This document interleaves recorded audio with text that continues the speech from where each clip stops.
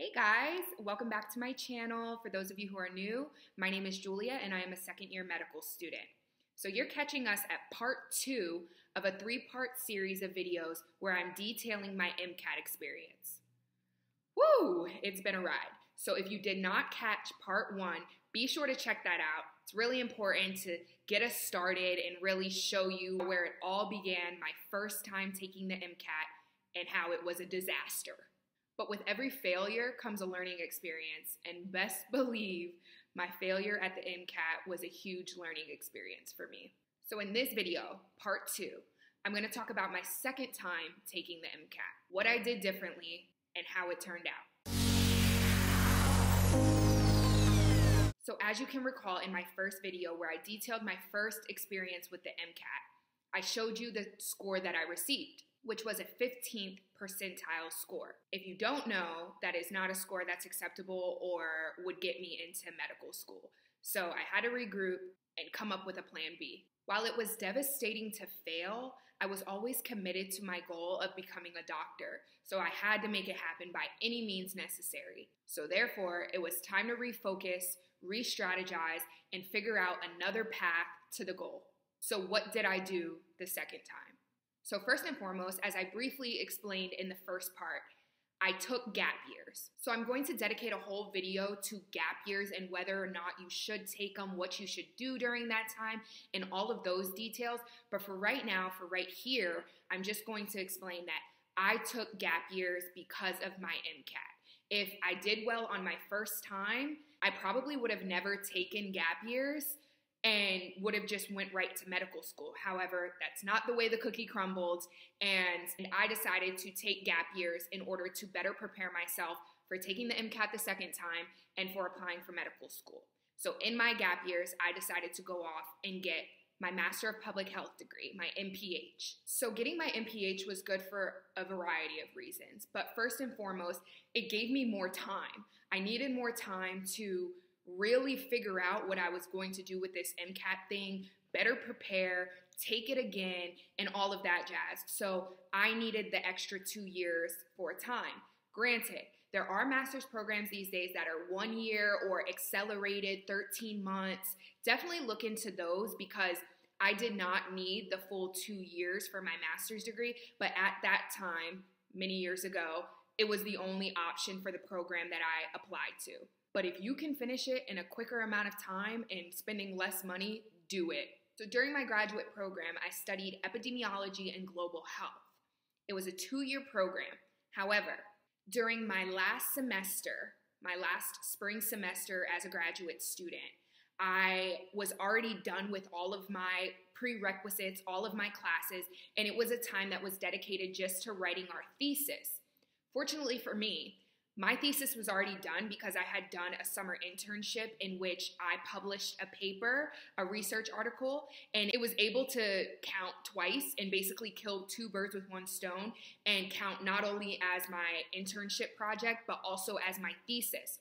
So for that last semester in grad school, I didn't really have anything to do because everything was done. So I solely committed that time to the MCAT. So that was about a dedicated 5 to 6 months where I was exclusively studying for the MCAT.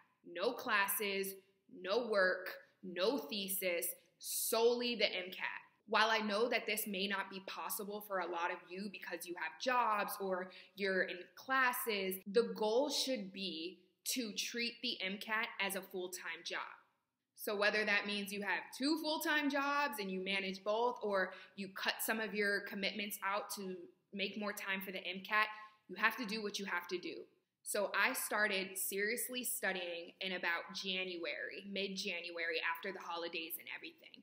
And my test date was for mid-June. So that left me about 5, almost 6 months of full-time study time to prepare for this MCAT.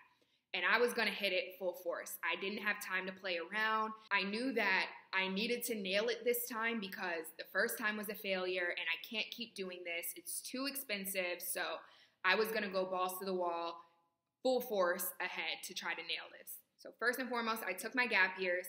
Then I dedicated the 6 months during my last semester of graduate school. So the third thing that I did differently was that I completely changed my study plan and strategy. I should say that I actually made a study plan and followed it, because the first time, as you may have heard, I really didn't do much of anything to prepare. So this time I actually made an intense, very detailed study plan and followed it. If there is anything that you should take away from this video, it is the following points, which are detailing my study plan. So there were 3 key things that I did in my study plan. First, I took a Princeton review course. So as I detailed in part 1, I did enroll for a Kaplan course my first time around. I didn't really go, I didn't take it serious. However, this time around, I took the Princeton review course, not because I necessarily learned best in the classroom setting. However, I did find the books very helpful, so I wanted to get the books. And honestly, I just was committed to learning more strategies about the test and how to take the test, these test-taking tips. Like I said in part 1, there's tricks to the trade, and the course, the Princeton review course, definitely helped me learn some of those tricks. You don't necessarily have to take a course to get that if you're somebody who already is a very good test taker, but me, coming off of my failure the first time around, I wasn't taking any chances. I needed all the help I could get, so I took the course. I'll put up what I took. I'm not sure if it still exists in the same format that I took it, but it was a very condensed course. It was in person. It was a few $1,000s. It was on the weekends, Saturdays and Sundays, and it was like a few months long. But I enjoyed it. I got something out of it. I got a few little nuggets of information out of it. I do think these days that there are a lot of resources online for students. So if financially it's not feasible for you, or you believe that you'll be fine without taking a review course, whether that's Kaplan or Princeton Review or any course, definitely don't force yourself to take one. So second key thing that I included in my study strategy, I used Khan Academy. Woo! Khan Academy. Thank you to Khan Academy for the lives that you have saved, for the grades that you have boosted, for the MCAT that you succeeded. I would not be anywhere without Khan Academy. So when I was preparing to make my study strategy, I was reading Reddit and all these blog posts about things that people do that they were successful, and Khan Academy kept coming up, and I had no idea what it was, but I do now. So Khan Academy saved my life, saved my MCAT life, and once I found it, it was the perfect tool for content review. Because I was a few years out of undergrad, a lot of that information, those foundational sciences and chemistries, they were not fresh in my mind. And I needed some tool to get me all of the content, but that was all in one place, so I didn't have to go hunting for it. Khan Academy was the perfect resource that had everything I needed in one place, very organized and sectioned, and had practice questions, and it was just perfect. It was perfect. So I'll show you guys what I did. Basically, what I made was a document that had every single Khan Academy video online. So I listed each video under each section with titles.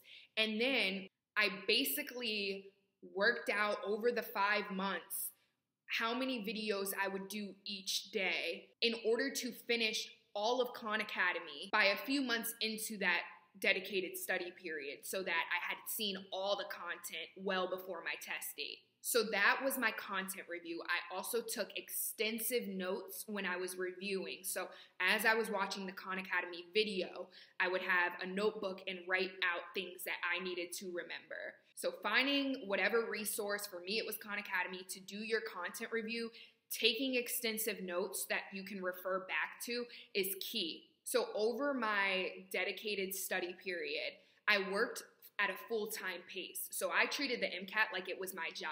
So I would work from 9 to 5, and I would wake up at about 8, have breakfast, go to the library, start at 9 o'clock. I would take lunch at 12, get back to it, end the day at 5. So be careful not to burn yourself out. Many of you may be juggling a job, be juggling other classes. So whatever pace you can work at that gets all of the material covered and gets you in a place where you feel confident about your knowledge and your test taking, do that. So the last strategy that I included in my study plan was to take practice tests. Practice tests, practice tests, practice tests. Practice makes perfect. They say that for a reason. Starting at about February, so about a month in of content review, I started taking practice tests. What I would do was I would go to my local library bright early in the morning, so 8 a.m., basically simulating testing conditions. So I would go up to a private room, set up my computer, and basically work as if I was taking the test on that day. So I did that about every Saturday for about a month or two. So I took about 5 to 6 practice tests during that time. Sometimes I'd space them out, but always on Saturdays because that was my test day. And I would start at 8 a.m. on the dot. So for practice tests, I use both exam crackers and the AAMC MCAT practice exams. I recommend both, honestly, from my experience, no matter which resource you use, because Kaplan, Princeton Review, there are many different types of companies that have practice exams. Whichever you decide to use, just use them. That's all I have to say. Just use them. Take practice tests. Take as many as you can, because there is no better way to gauge your understanding of the material, and more importantly, how you can apply that knowledge to questions without practicing. Like me, the first time I knew the information, I'd seen it all in my classes before, but I had no idea how to apply the knowledge that I have to answer a question. So I just didn't get any questions right, because there's a difference between knowing things and being able to answer things. So practice tests and doing questions, question banks, are the key to determining what knowledge you are actually able to apply. And obviously, taking practice tests will give you a score, so you can see where you're scoring and see and be realistic with yourself if you're scoring where you need to be, if you're improving, more importantly, and toward the end to see if you're scoring in a range that's acceptable for you and what you want to do and where you want to go to medical school. So overall, those are my key 3 things that I did in my study plan that was different than the first time around. So I took the Princeton Review course, which gave me a lot of tips and strategies in order to be a better test taker. I used Khan Academy to save my life, essentially, and give me all of the content review of every single topic that I needed to know for the test. Lastly, I took practice tests, not only to determine if my knowledge was sufficient enough to answer questions, but also to see how I was performing, and more importantly, if my score was improving over time in order to get into a range that was sufficient for me to get accepted into medical school. So how did I do? Let's see. Same thing as the first time. I go to my AAMC account, I log in. This time there were 2 scores in there to check, so I had to pick the most recent one, and I checked my score. So overall, I scored a 509 on my second MCAT attempt, which correlates to a 77th percentile score. You can see the breakdown for each category, with Psych, Soc, and the Biological Foundations of Behavior being my highest category percentile. Honestly, the Psych and Soc section saved me and gave me the score that I got, because the other categories, while I did okay, 60s, 70s percentile, that 90-something percentile for Psych and Soc definitely dragged my score up. So in my next video, in part 3, I'm going to give overall MCAT tips in general, things that also I wish I had done even the second time around. And that is something that I would recommend. Psych and Soc, it's very straightforward. And it's something that honestly, if you read a book, one of the Kaplan or Princeton Review books, it's something that you can definitely max out that section on and help bring your score up. So there you have it. I got a 509, which was a 77th percentile my second time around, which was 62 percentiles higher than my first MCAT attempt, which was a 15th percentile. So I actually just found some old photos of the moment that I opened up my MCAT score. I FaceTimed my sister and let her know that I had scored so much higher than the first time around. So take a look. So while I know that a 509, a 77th percentile score is not 99th percentile, this was my real experience. And a 509 was good enough to get me accepted into 10 medical schools and on a full tuition scholarship. So it works out. Hard work pays off. This was my struggle. It was one that I didn't envision, and it was very real. It was a struggle to start from the very beginning, to revamp my entire strategy and start the process over again. And I am very proud of my progress.